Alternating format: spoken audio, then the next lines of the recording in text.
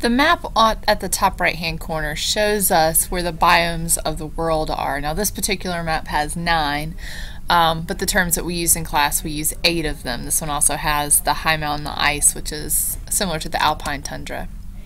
But what a biome is, it's an ecosystem that has the same climatic conditions no matter where it is on Earth. So a tundra in light and this dark blue up here, no matter where it's found, whether it's in North America or whether it's in Asia, is going to have similar climatic conditions. So a lot of times these biomes are classified by their latitudes, because the latitude is going to affect the amount of sunlight. Now, how many biomes are there? It depends on the classification system that you're using. There's 6 major types. Freshwater and marine are our 2 types of aquatic biomes. Freshwater, of course, is fresh. Marine is our saltwater. And then we have deserts, forests, grasslands, and tundra. Tundra can almost fall into the desert category because it's basically a cold desert. It doesn't get very much rainfall. There's not a lot of vegetation. Now, I mentioned that latitude is one of the things that can determine the climatic conditions of a region. This has to do with the insolation, or the amount of sunlight. So the equator is going to be heated up more than the poles because the sunlight is more direct. That warm air and warm water from the equator travels towards the poles, and that colder, more dense air sinks and moves back towards the equator. And so it's this constant movement of heat and this continual struggle for temperature balance that causes us to have changing weather patterns. If we look at the ocean currents, for you AP guys, this is a review. IB, this is new. Around the equator, those are our red arrows. So all of our currents that originate at the equator are warm water, and they carry that warm water towards both the North and the South Pole. And then as it gets towards the poles, you see our blue arrows. Those are our cold water currents. So the temperature of the surface of the water is going to influence the air temperature and vice versa. And that heat's transferred not only through the oceans or through the air, but back and forth between the ocean and the air. Now, another thing that you're going to see where the sea surface temperature is higher, you're going to have higher rates of evaporation, so that's going to affect the amount of moisture, and that can affect climate patterns as well. All right, of our 2 types of currents, we have surface currents, and that's just the upper portion of the water, about the top 10%. And then our deep water currents, that's the majority of the ocean water. The reason surface currents are only the top 10%, sunlight can only penetrate down 300 to 400 meters. So once you get closer to the poles, you're going to have pretty much the same temperature throughout. The deep water currents are driven by density differences of the water. That can have to do with temperature, salinity, amount of evaporation. Now, because we also have unequal heating of the Earth's surface, we're going to see pressure differences. Where you have more solar energy, you're going to have more evaporations. You have that air that's rising. You have low air pressure. When air rises, it takes any moisture with it, forming clouds and precipitation. At the poles, that warm air that's moved north and south is going to start to sink, and when air sinks, you get higher pressure. Because the air is sinking, there's no moisture to rise, no clouds are going to form, you're going to have sunny conditions. Air always moves from high to low pressure, and it's this horizontal movement that creates the winds that we feel.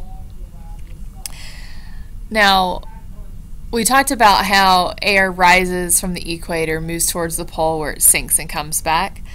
Because the Earth is spinning, these wind currents are going to appear to curve. So you can see we've got various wind belts. Now, because of the differences in air pressure and temperature, that's going to affect the conditions in our various biomes. So we have our highest concentration, or the most solar radiation at the equator. So we're going to have more evaporation. And so as it rises, it forms clouds, falls back to the Earth. So around our equator in the tropics, that's where most of our rainforests are located, because we have enough rainfall to support the diversity of life, the many different types of vegetation and trees, you have to have large amounts of rainfall to be able to support a forest. You're going to have high productivity because of high insolation or high amount of sunlight. Okay, so if we look at a map where all of these biomes, or where these rainforest biomes are located, we have the Amazon, the Congo in Africa, we have Southeast Asia. All of those are right around the equator in areas where we're going to have lots of sunlight, lots of evaporation, lots of rainfall. All right, once that warm air rises from the equator, as we move towards like the Tropic of Cancer and Tropic of Capricorn, that air starts to sink again, which creates a subtropical high.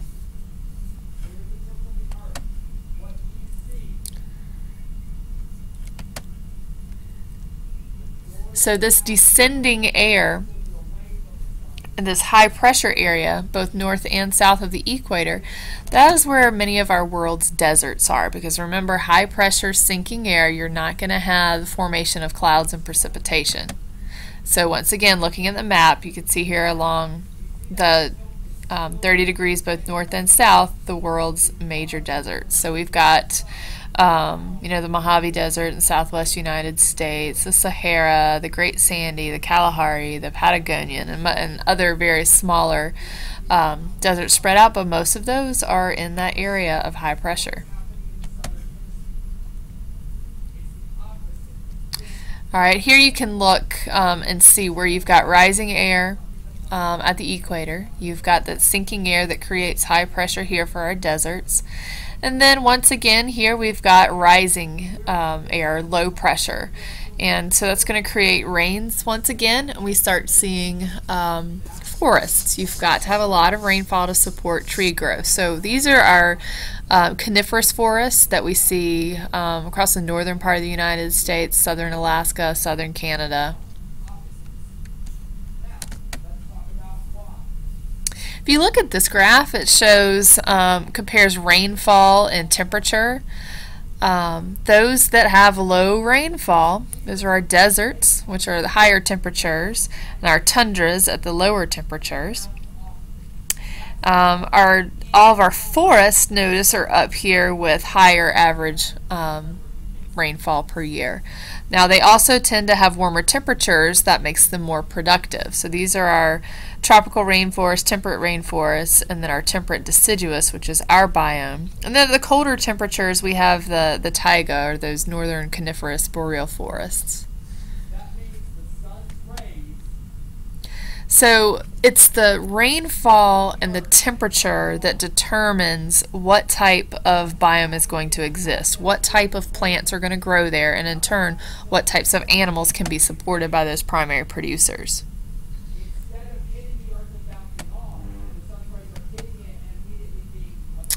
Alright, this diagram has showed up on AP exams in the past. This is in the Miller textbook. But it does the same thing. It compares the amount of rainfall to temperature. This time I've got temperature over here, and I have the amount of rainfall. So in our tropical areas, we have rainforests, where we have our highest amount of rainfall. As it starts to dry, we get our tropical grasslands. Remember that grasslands tend to form a buffer between a desert and a forest. So then after our tropical grasslands, we have our tropical deserts. In our temperate climates, we have temperate forests. These are usually deciduous because in temperate climate, the higher latitudes, you're going to have colder winters, so they lose their trees to save energy. Then we have our temperate grasslands, which are our prairies, our steppes, our velds, our pampas, and our temperate deserts. And then once we get to the higher latitudes, we have our taiga. Those are those northern coniferous forests.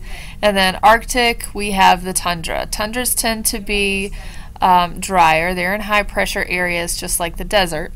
So it's basically considered a cold desert.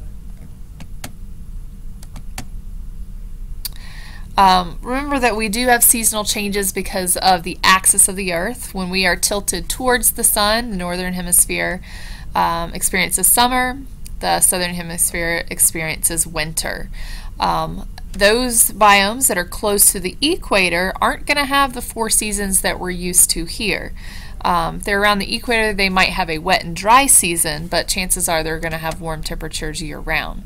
But the further you get from the equator, the more difference you're going to see in the seasons until you get to the poles, and you're going to have, once again, you might have a short summer of a few weeks when you have closer to 24 hours of daylight.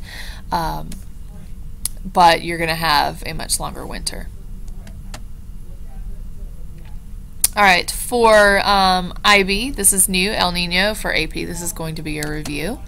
But El Nino is something that happens in the southern Pacific Ocean. And what happens is you have these westerly winds that weaken off of the coast of South America. So normally you've got the trade winds that are pushing this warm water over to Southeast Asia, which creates monsoons, which are the rains that they need to grow their crops for the year. When these trade winds weaken, this warm water stays along the coast of South America, and the monsoons end up hitting out here in the middle of the ocean, so you have drought over here in Southeast Asia. The other thing that's beneficial from normal conditions, when this warm water is pushed off the coast of South America, the colder, nutrient-rich from the bottom upwells, bringing nutrients to the surface for the fish. So when El Nino occurs, those upwellings are suppressed and the fishing industry is hurt. And I will attach the video of El Nino for you to look at.